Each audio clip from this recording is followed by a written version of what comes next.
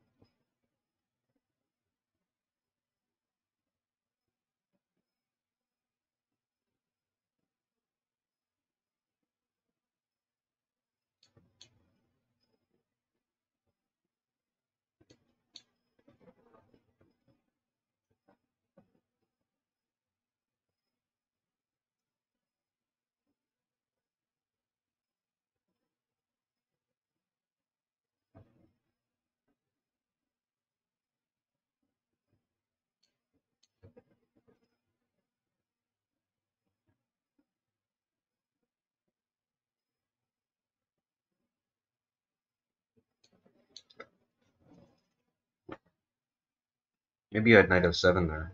Wake up, man. Probably should play knight f7 all day.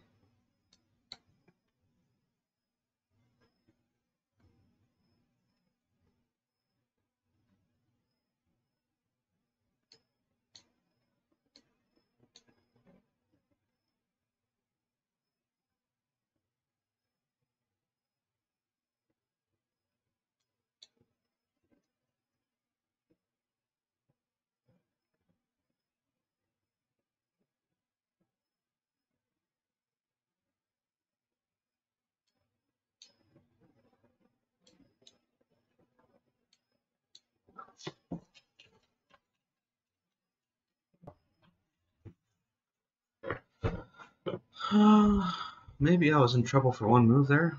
Let's see. But it was one move.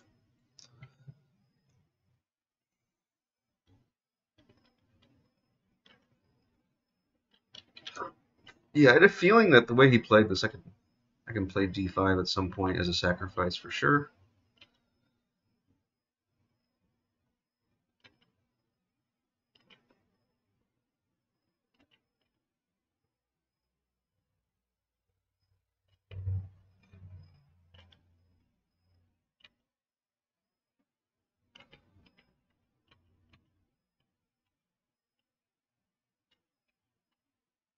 So eventually I got around to it.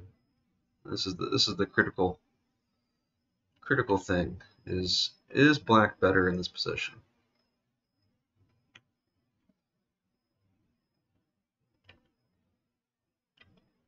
I played the best move here, a little surprised, and then I played an absolutely terrible move, not finding knight f7 immediately. Still winning though, but okay, knight f7 is pretty obvious.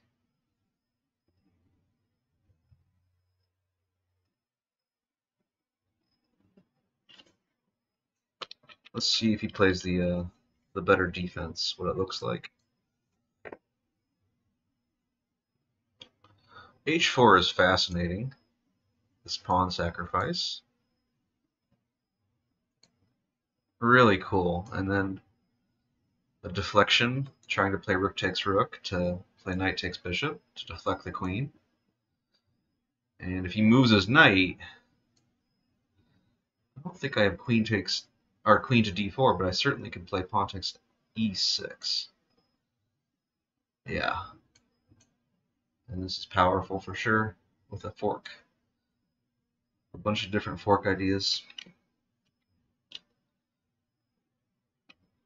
So we can't take that pawn. d5 is crushing.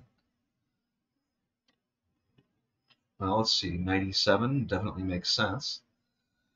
And then a really cool concept. Don't ask me what's going on after king h8. This looks like utter insanity. But knight here is threatening to win the game. After bishop takes, you're threatening to win the game. And then it wants to go into this endgame down a piece, but there's some residual problems. No way to save that knight, the major pin. So what else can black try here?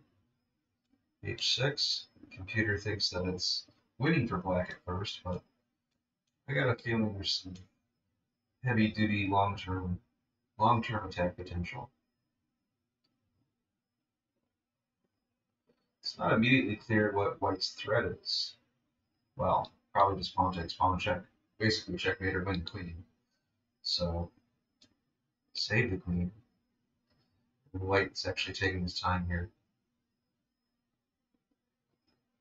Looks crushing. Yeah, this is a really hard move to play in a game.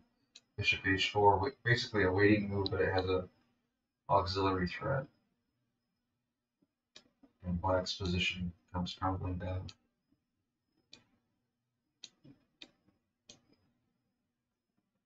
But amazingly, black's still fighting here. Yeah, there's a nice tactic. If white gets greedy and plays queen takes bishop, there is the nasty rook e1 check with a counter deflection. Most likely win for black.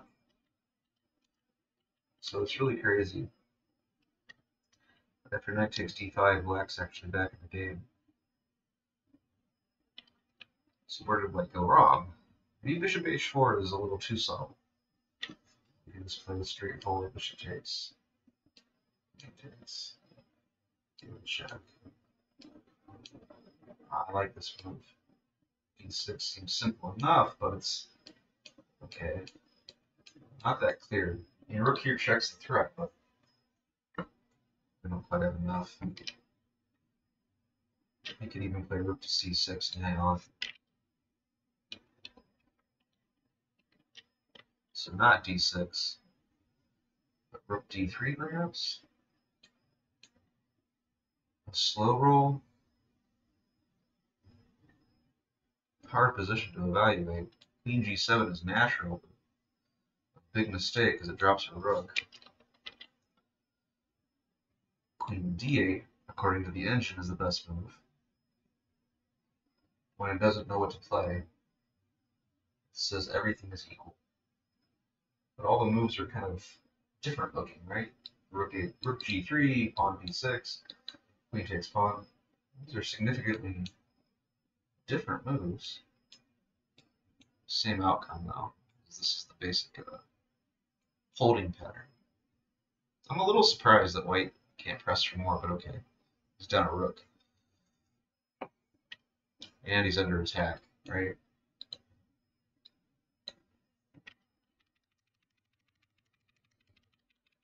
So yeah, this is a fun kind of middle game to play for sure, that you can get from many different openings. This basic structure for white, I've read is the most common pawn structure indeed in all of chess, middle games. So it's good to know how to play it and how to defend against it. Alright, if you enjoyed that chess lesson, please like, subscribe, and tell a friend.